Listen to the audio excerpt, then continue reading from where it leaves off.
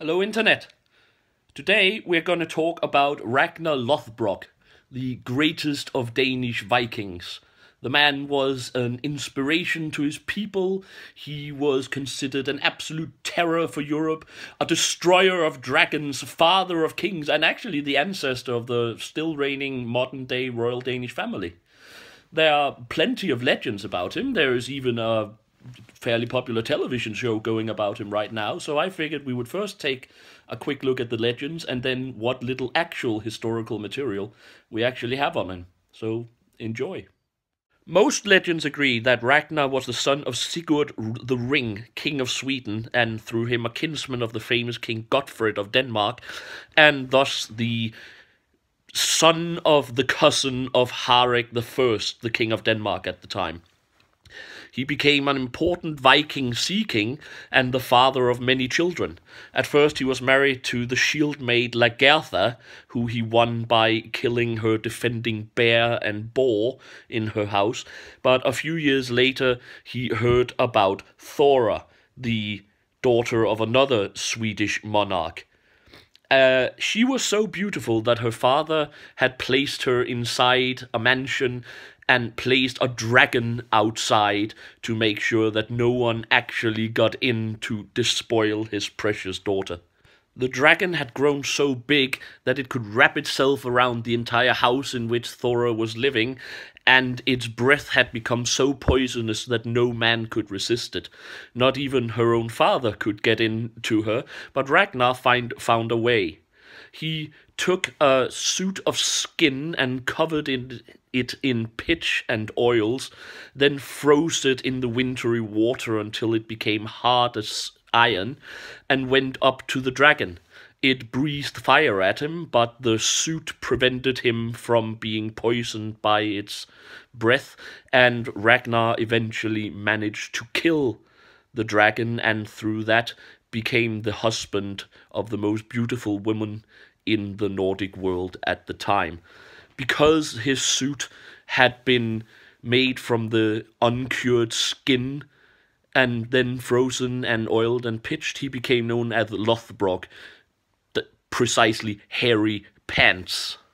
With Thora, he had the most famous of his sons, Sigurd Worm in the Eye, Hvitserk, Bjorn Ironside, and Ivar the Boneless, all great Viking heroes in their own rights. Ragnar quickly became the foremost Viking of his age. He traveled through the Russian river system to Constantinople. He plundered and traded both in the east in Russia and in the west in the British Isles and France. At this point he was becoming the terror of Europe, and through his great skills indeed he was becoming a rival to King Harekj, who was seen as a weak, peace-loving king who kept at home in Denmark instead of manly going out to raid, plunder his neighbors, and create fear in the hearts of the Franks. Sadly, after years of marriage, Thora died in childbirth. Raising himself from his sadness and depression, Ragnar went on to his most audacious deed. Gathering the greatest fleet he could muster, he sailed up the Seine in France, plundering, pillaging, and burning all the way until he reached and besieged Paris in 845. Emperor Charles the Bald of the Franks decided to attempt to save the city and marched his army towards the Vikings, but made the mistake of dividing it between the two sides of the river, where the Vikings was encamped on an island. Ragnar then took his army and made landfall on the side where the emperor was not, destroyed, defeated, and scattered the army on that side of the river, mocked the emperor for his feebleness, and continued up the river to besiege Paris and attempt to plunder and destroy the city. It took for most of the rest of the year, and eventually, to save the city, Charles the Bald paid him a large sum of silver to sail home again. As you can imagine, to that degree destroying the power and majesty of the Emperor of the Franks and gaining such booty as he has achieved, placed Ragnar in the very highest echelons of any Viking leader at any time. He was, again according to the legends naturally, at this time the single most powerful man in Europe. It was on the way home from Paris that Ragnar met his third and in some ways most important wife.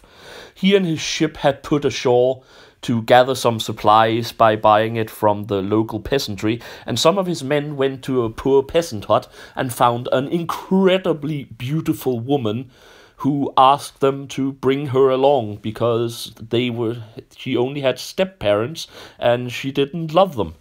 Ragnar, of course, decided that just because she had a pretty face didn't mean that he was in any way obliged to her, so he put her to a test. She was the next day to come before him, dressed but wearing no clothing, starving yet eating, and alone but with a companion. She managed this by wrapping herself in a fishing net, chewing on an onion, and bringing with her a dog. Ragnar immediately saw her beauty and her mind and decided to marry her there and then. The dog then bit Ragnar when he attempted to kiss her, and it was killed. Sad story. Arriving home to the greatest of acclamation after the siege of Paris, Ragnar was, however, now disparaged for marrying a woman of such low birth, but Kraka, as her name was, decreed that she was in fact Aslaug, the daughter of Sigurd Fafnir'sbane and the Valkyrie Brunhilde, who had somehow been carried around in a playing case for 400 years to keep her safe from the enemies of her father, until such a time as she could find the proper man to marry and sire children with. With Aslaug, Ragnar sired even more sons, among which the incredibly famous Ivar the Boneless. Now, if you notice, I already mentioned him as one of Thor's sons. I would like to remind you that we are still going about the legends, and they are not all of them completely logically, internally consistent. After many years of peaceful living with his family, Ragnar heard that in the English Northumbrian kingdom, the peasantry had deposed of their noble king and in his place put the unworthy peasant king Ella. He decided to immediately rectify this mistake and set out with his men in 2 ships to invade Britain to gain back the honor of the Northumbrian kings. With him he brought the mail shirt that Aslaug had made for him that made him immune to any weapons. Unfortunately, the 2 ships he brought with the men he had on him was not enough. His men were slaughtered and he himself trapped between shields and bound and taken prisoner when they could not slay him. Taking off his mail shirt, he was thrown into a pit of vipers because he would not tell Ella who he was. As the vipers bit into him, filling him with their venom, and he felt his strength waning, he finally broke out the famous poem, "Oh, how the piglets would squeal if they knew what had happened to the old boar."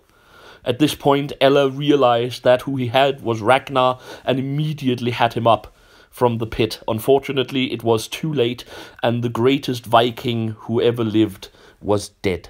Naturally, Ragnar's son could not let this happen without taking a filial revenge, so they brought their army in a massive fleet to the coast of England, but could not find any decent place to land without Ella's troops contesting the landing site and were at first beaten back. Then Ivar, cleverer than many of his brothers, went to Ella and said that he would, of course, need some sort of blood money for his father's death, and all he requested was the right to have lands no bigger than what he could cover with an ox skin. Ella thought this a reasonable suggestion, and in fact was relieved that no more was requested, granted his wish, and Ivar cut the ox skin into a very thin string, spread it as wide as he could, and on that huge area he had thus granted himself, he founded the city of London. Once more, I would like to remind you that you need to ignore the fact that London has in fact been a town since at least the Roman era.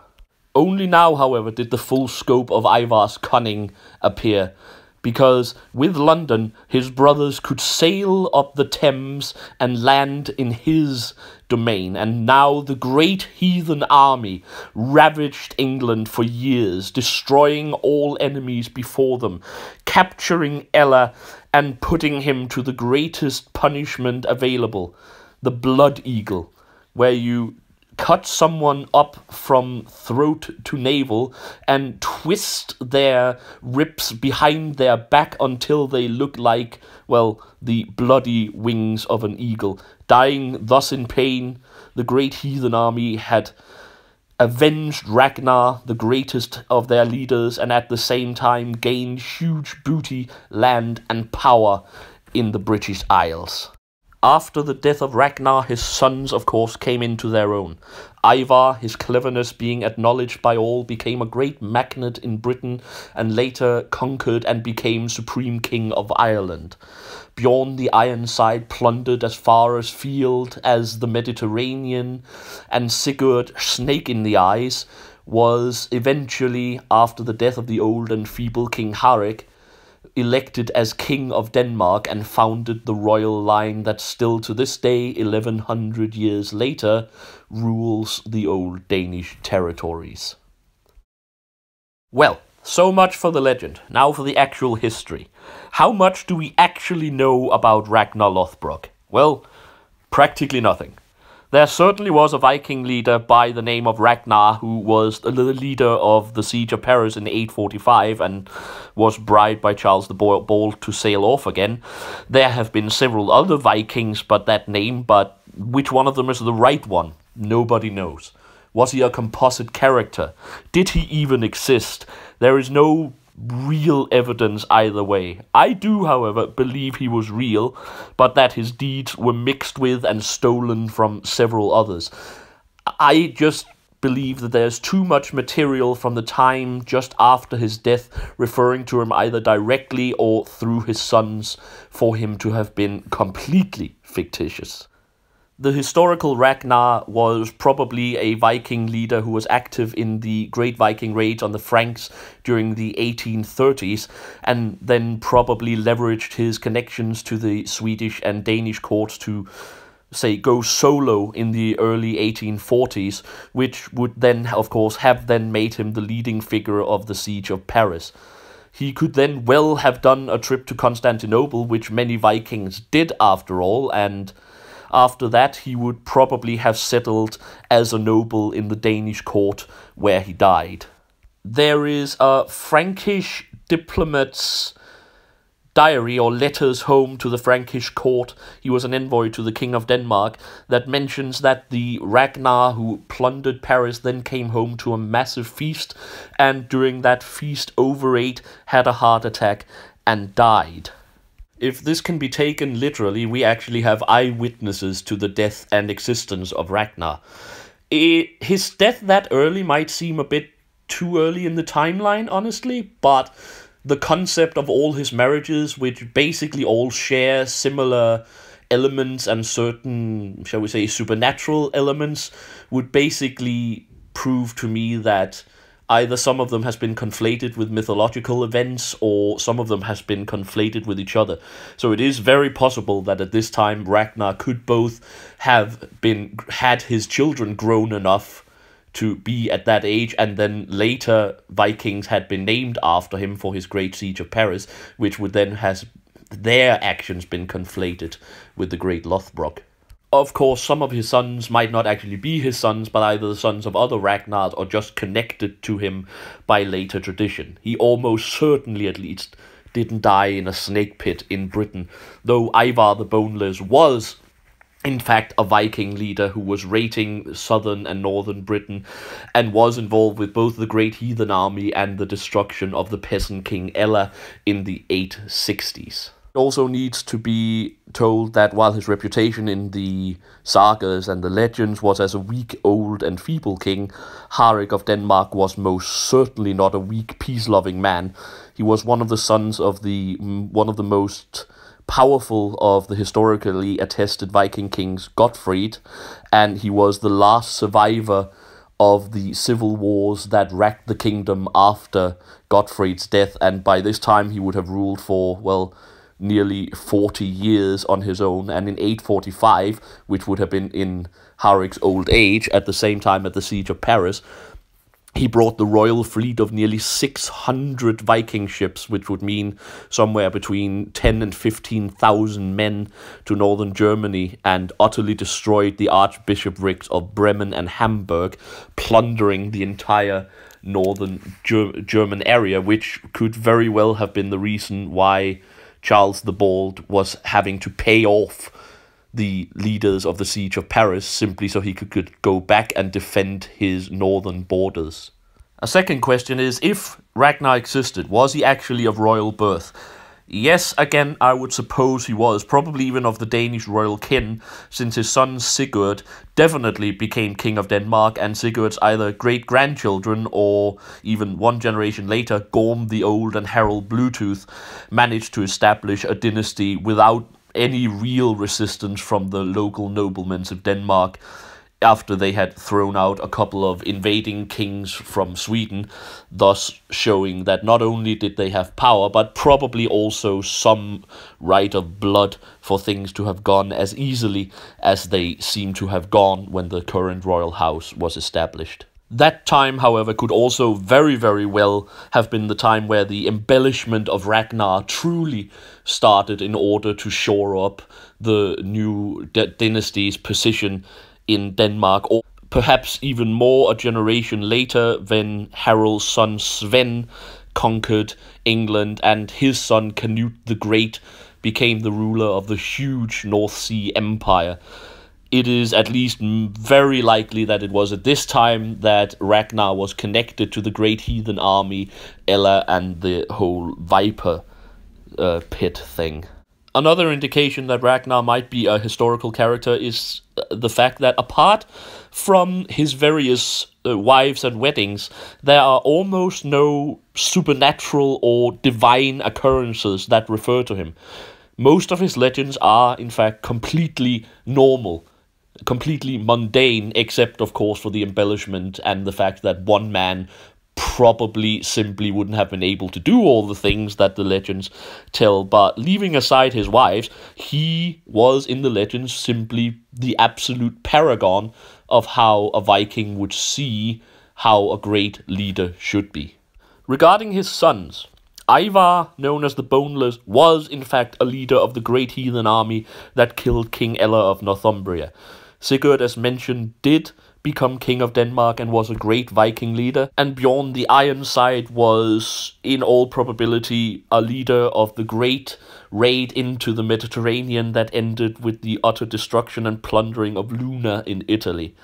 Of course, not all of these people are necessarily sons of Regner Lodbrog, or if they are sons of Ragnar, not the Ragnar we're talking about, but overall, I would say that on balance, I do believe that Ragnar was probably a historical figure of some importance during his time, importance great enough at least to allow his offspring to go on to use his fame in order to for themselves to become great rulers and magnates of their day.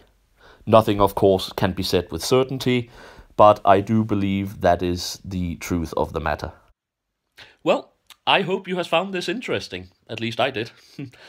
While nothing really true can be said about Ragnar historically, I believe he is a very interesting character because in the height of the Viking era and towards the end of the same period and culture, he was sort of the absolute paragon of how a Viking would have assumed their great leader should be.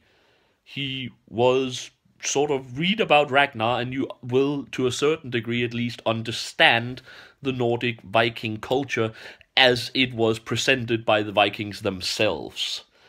The stories themselves, of course, can be found in the Icelandic sagas and in Saxo Grammaticus' Gesta Danorum, and I actually say you should try to read them.